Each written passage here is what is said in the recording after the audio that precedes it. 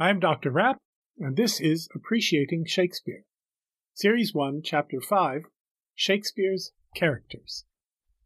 Today I want to make a few points about Shakespeare's characters.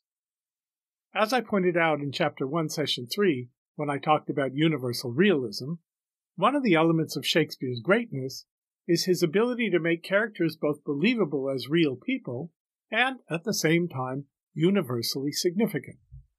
And in Chapter 4, Session 4, I talked about Shakespeare's use of the technique C.S. Lewis called variation to achieve a similar unity of poetic splendor and realistic speech. Now I want to emphasize that every character in Shakespeare is meant to be taken both as believably real and, at the same time, as representative of a kind of person or attitude, a part of the self, or a universal principle that is meaningful to any human being. The degree of realism of a character will partly depend on the context, what kind of play it is, comedy, history, tragedy, satire, or romance. For example, the characters in a history play will generally be more realistic, more literally believable than those in a late romance. We are meant to believe literally that Richard II was a real man, a king of England, who actually lived and was deposed by Henry IV. When it comes to Prospero's magic in The Tempest, we must suspend our disbelief a little more. We must believe that Prospero is what a virtuous magician would be like if there were such a man. And, at the extreme, we are not meant to believe that Ariel and Caliban ever did or could literally exist, but within the confines of the play, we certainly must and do believe in the particular reality of this airy spirit and this earthy monster. We are persuaded that if there were such an island as Prospero's containing creatures like Ariel and Caliban, they would speak and act as Ariel and Caliban do. Each character is to be taken seriously as really existing for the purposes of the kind of play it is. In all cases, however, the characters are meant to be taken as both psychologically convincing particular people and representatives of more general concepts. In different ways, Richard II and Prospero both embody the universal problem of the relation between human power and moral responsibility. Ariel is both himself and a representation of the part of the human spirit that longs for freedom from physical confinement. Caliban is both himself and an embodiment of the human being's lower natural passions and of their potential for depravity and redemption.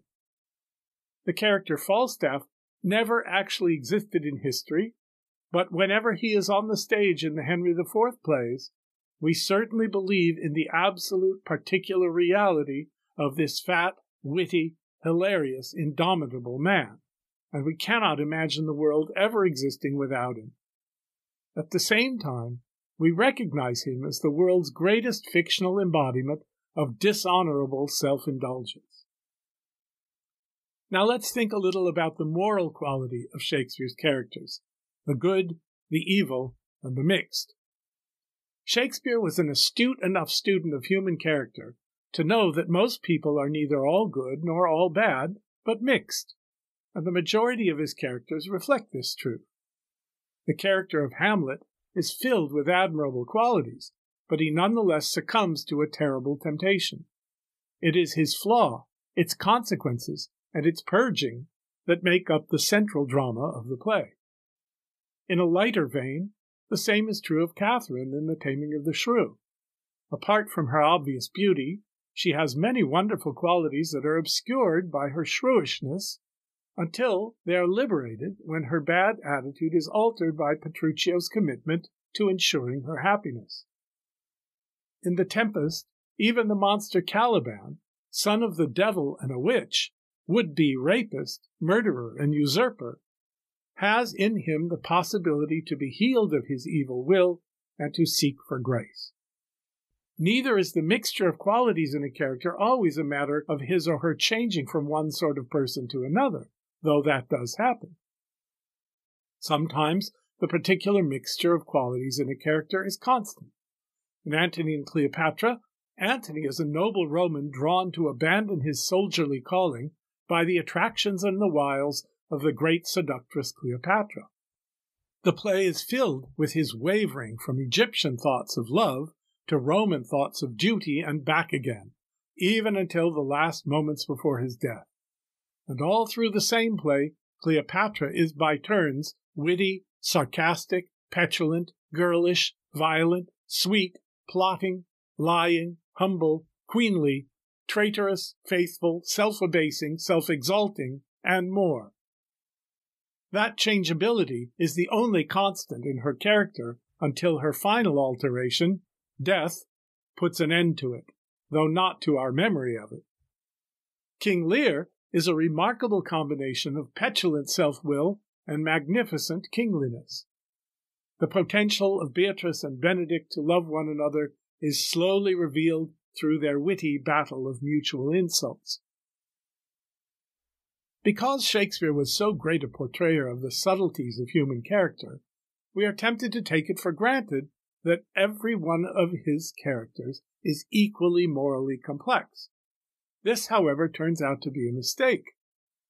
A very important and too often denied fact for modern readers and audiences to know about Shakespeare's characters is that Shakespeare meant some of his characters to be really and truly and simply good, and that his audience found such goodness believable.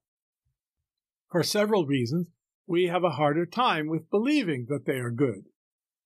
First of all, as I said, many Shakespearean characters exhibit mental and moral complexity, so that we are tempted to assume that all do. But there are two additional major reasons why it is hard for us to believe in the simple goodness of his good characters.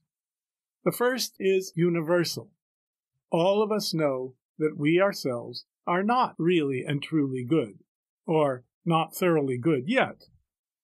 Depending on your own spiritual belief, you will probably agree that most or all human beings are imperfect or flawed or limited or laboring under illusions or fallible, whether because we are incompletely evolved or because we are, in biblical terms, fallen, or because of a corrupting society, as Rousseau preached, or for some other reason. Each of us knows that not all our motives are pure, unselfish, kind, and virtuous. This was as true of Shakespeare's audience as it is of us, and Shakespeare knew it very well. As a result of this inner knowledge, every one of us has reason to doubt that anyone else's motives are totally pure and good. Insofar as we judge them by our awareness of our own mixed motives, we tend to doubt the reality of any character presented to us as exemplifying pure goodness. This is especially the case when, like Shakespeare, an author strives to make his character believable as a real person.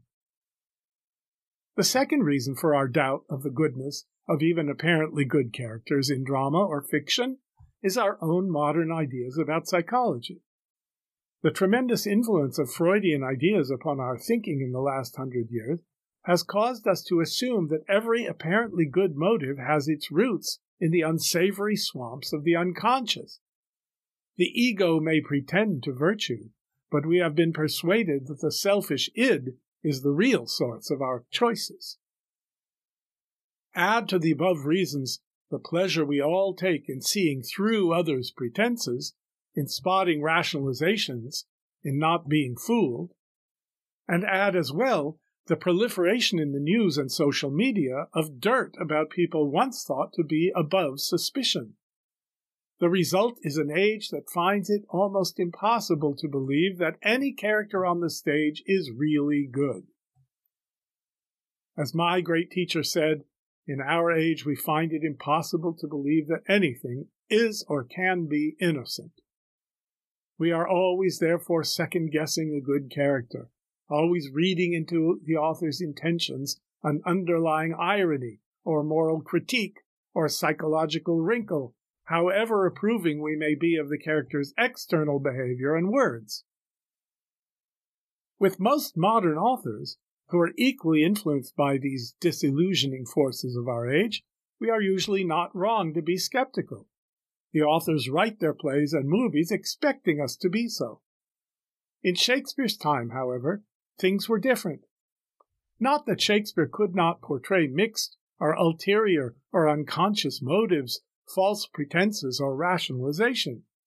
He could indeed, as in the hypocrisy of Richard in Richard III, or of Worcester in Henry IV, Part I, or of Goneril, Regan, and Edmund in King Lear, or in the self-realization of Gertrude in Hamlet, or of Enobarbus in Antony and Cleopatra.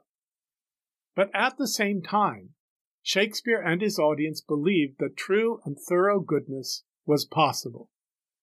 They held this belief not only because, like each of us, they probably all knew at least one person whom they would call good, even though they saw that person from the outside. They believed people could be truly good also because the Christian religious tradition they shared taught them that there had been, and were still, saints in the world, though many might be unknown as such, and that Jesus, representing the perfection of God incarnated in a man, had set an example of a good life which in theory it was possible to follow. So, for Shakespeare and his audience, the picture of a person saying or doing the right thing for the right reason at the right time was not necessarily assumed to be a falsification of reality or a hoax.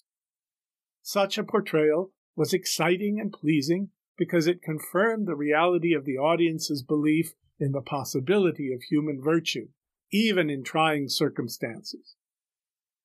As a result, we make a serious mistake if we are always striving to find unsavory motives and self-delusions in Shakespeare's good characters.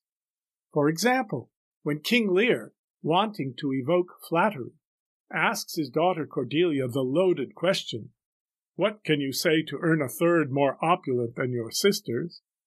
we lose the meaning of the moment if, when she answers nothing, we allow ourselves to think she is being coy, or proud, or superior, or any other unsavory thing.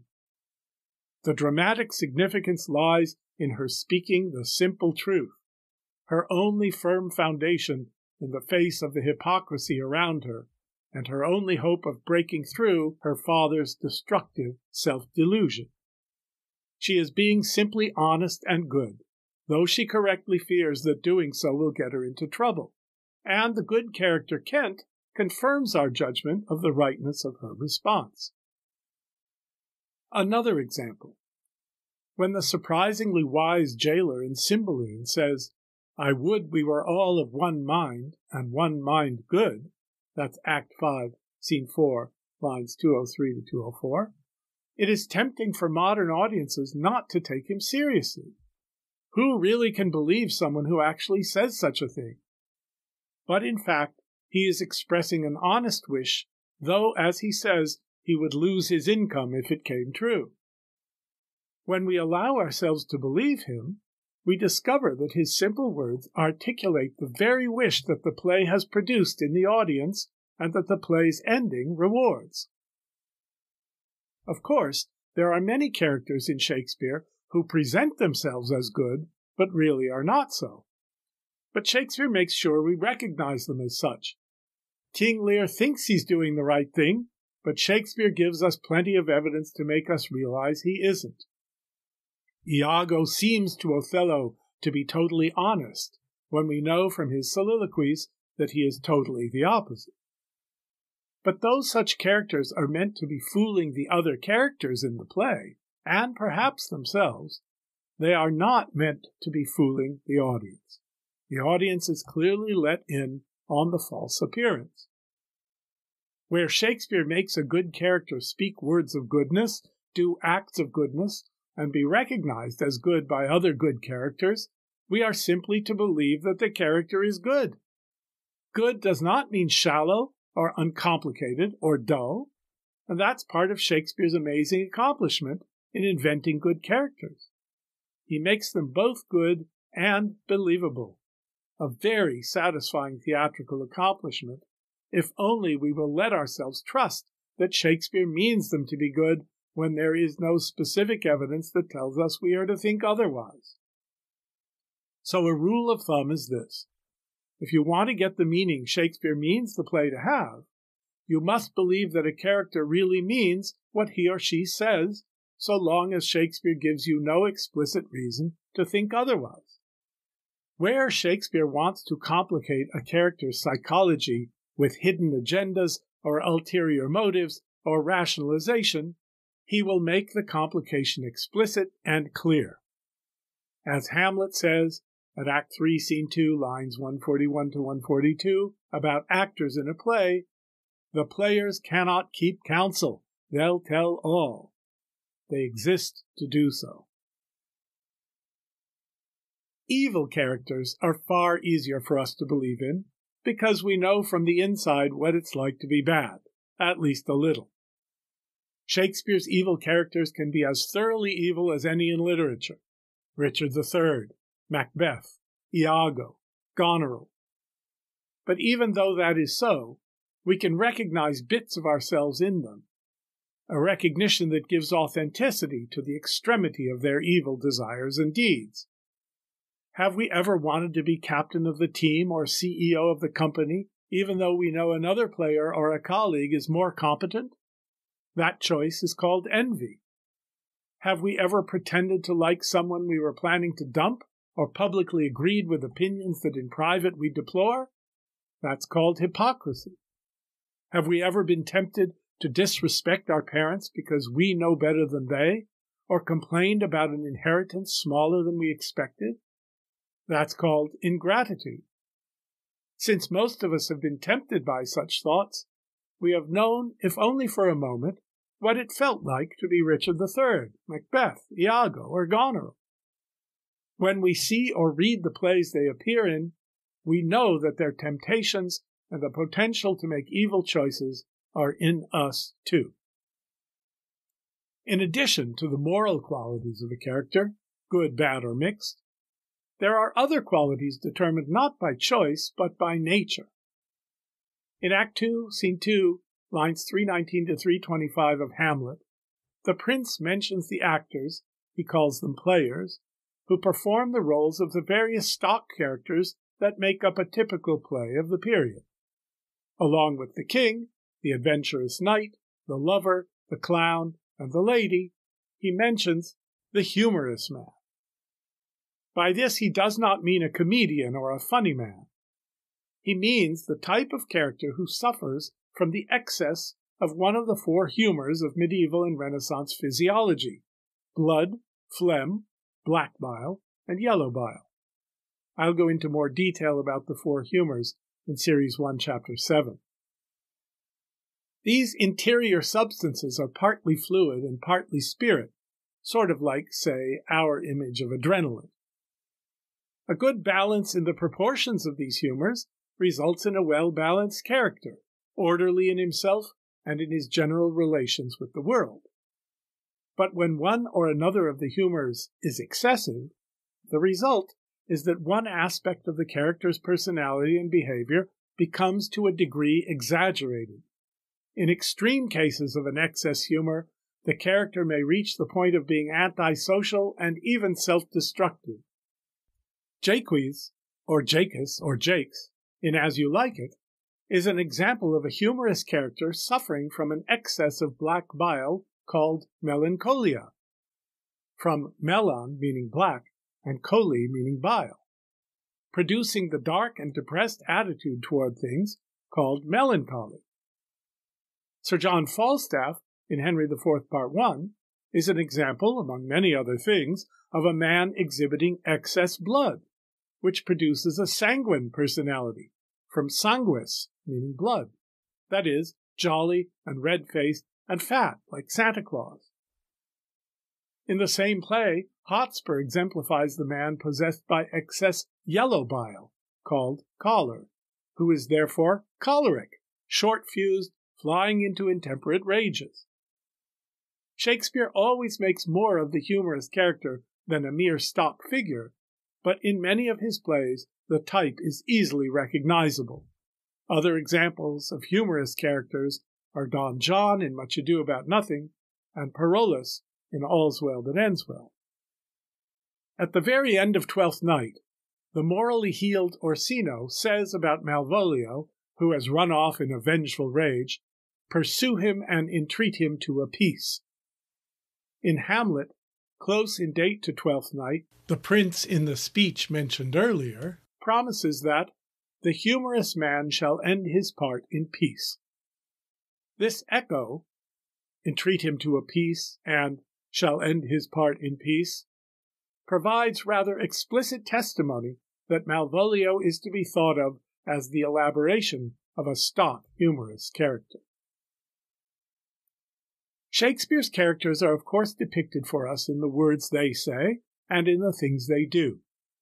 But in addition, as dramaturge Diana Maddox stressed, our image of characters is significantly built up by all that is said about them by other characters. To take only one example, in King Lear, Kent's words about Cordelia at Act 1, Scene 1, lines 182 to 183, confirm our impression that she is good. The gods to their dear shelter take thee, maid, that justly thinks and hast most rightly said.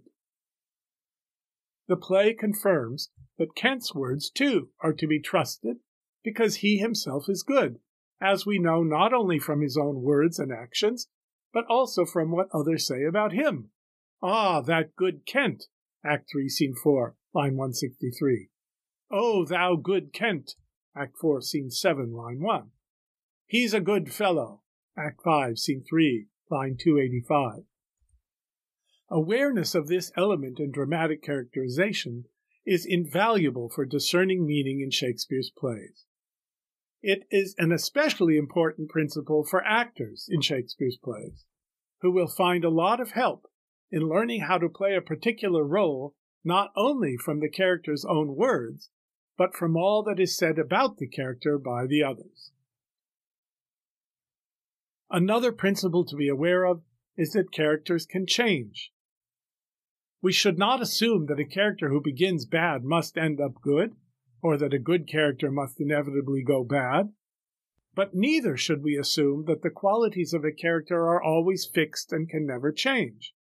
Shakespeare and his audience believed that the thinking and behavior of human beings could be altered by the free will, by the influence of divine grace and revelation, by the force of circumstances, by the arguments of others, by love or hate, or change of fortune, or sudden inexplicable affections, and by the near approach of death.